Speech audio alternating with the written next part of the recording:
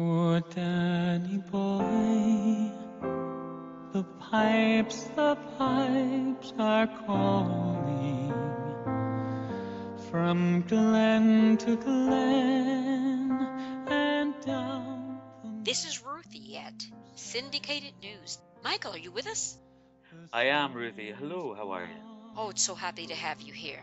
Now, I understand you're going to be performing at the Kennedy event on June 18th in Arlington, Virginia? I am. It's a very special time. Jean Kennedy Smith, the surviving Kennedy sibling, invited me down to sing at the grave of President Kennedy. And it's a big honor for me because it symbolizes where he comes from, which is my hometown back in Ireland. So on June 18, I will indeed sing at his graveside.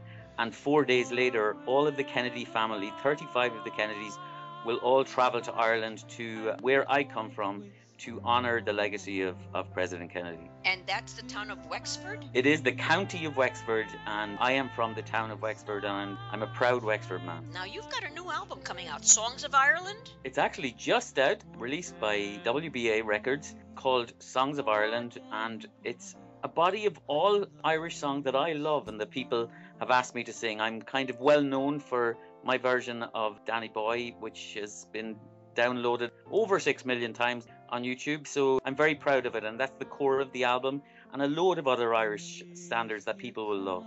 And we will be loving it also. We listened to it and there wasn't a dry eye in the house. I understand that the way you sing it, it had all my hair standing on end. Well, there's a secret to that song. It's a piece of magic, I think. Don't tell the secret. Keep it. Don't tell the secret. Now, the Emmy nominations in that PBS special, what's that all about? Well, yeah, I was very delighted and surprised, and we staged this PBS special. We recorded it about a year and a half ago, and it aired over 400 times in North America, and I was very proud of it. I had all the best people who were friends of mine from all parts of the entertainment world involved, and lo and behold, we got 2 Emmy nominations just this past week for direction and for a special TV event. So let's hope we pull an actual Emmy award out of the bag. June 15, I believe that'll be announced. Now, I understand you're touring North America and heading to Portugal in August to rehearse for a European and South American show. Is that right?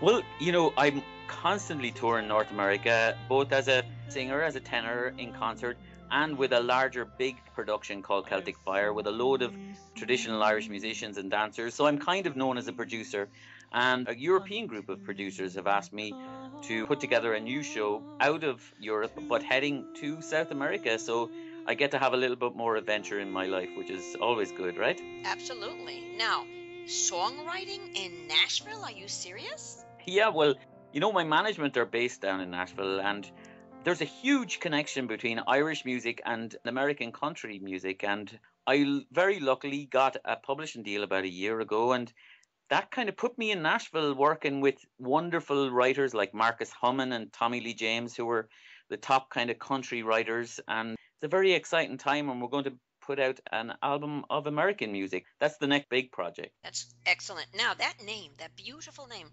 Londra, it is the Italian name for London.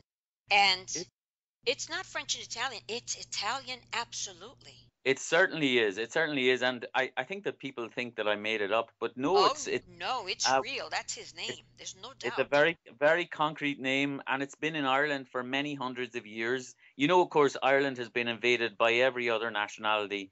So we've a mixed bag of names in the country, and Londra happens to be one of them. And it's absolutely Italian. That's your legacy. It is. My father insists that's where I got the singing voice from. Oh, absolutely, without question. I'm so glad you came here to syndicatednews.net. Thank you so much for gracing us with your voice and with that lovely set of songs. It's so beautiful, that new CD. This is gorgeous. This is Michael Londra, and I'm on syndicatednews.net. Oh, Danny boy, the pipes are calling from glen to glen and down the mountainside.